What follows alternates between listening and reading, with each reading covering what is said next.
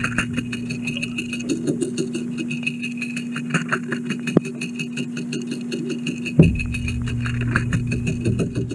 folks, what we're going to talk about is the patent pending Waggerbait Jig trailer. Very simple design but very effective. It's a hard plastic paddle tail. Okay, a lot different than the soft plastics. What we've done with the hard plastic body is we've added lead to the very back of the paddle tail. What that does, as the tail swings back and forth in its swimming motion, this lead, because it's the area of highest speed, creates a lot of kinetic energy. That causes more water displacement.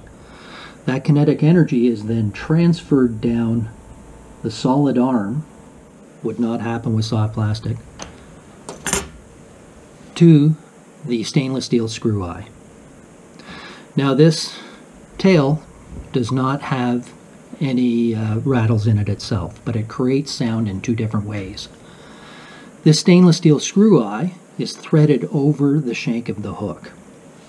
So there's impact sound made from the contact between the hook shank and the steel. There is also enough kinetic energy created that it causes a momentary hesitation in the forward movement of the jig. So part of the design is adding a snap-on rattle to the hook shank itself. Very simple design, but gives you a lot of water displacement and a lot of noise in your swim big presentation. To prepare your jig to make it into a Waggerbait swim jig, a couple of different modifications are typically going to have to be done. This is your average swim jig. You'll notice there's a lead soft bait keeper at the back. This can be clipped off or filed off with a Dremel or file. Just be very much aware that this is lead. It's a toxic material, so deal with it properly and dispose of it properly. Other jigs you may want to use, the Z-Man has a hard plastic bait keeper. That's to hold the Elastec, which is a very soft trailer. That can be taken off with a Dremel also, and your rattle then clipped on.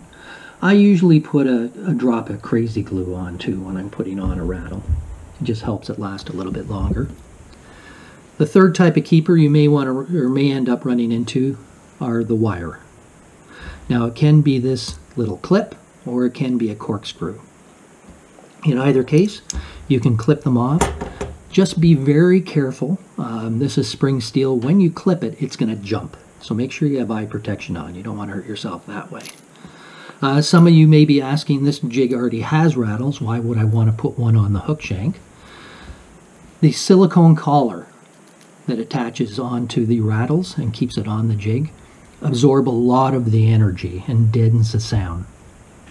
Some presentations you may want less sound, but if you want to get the full bang out of this design, you want to have the rattle right on the hook shank itself.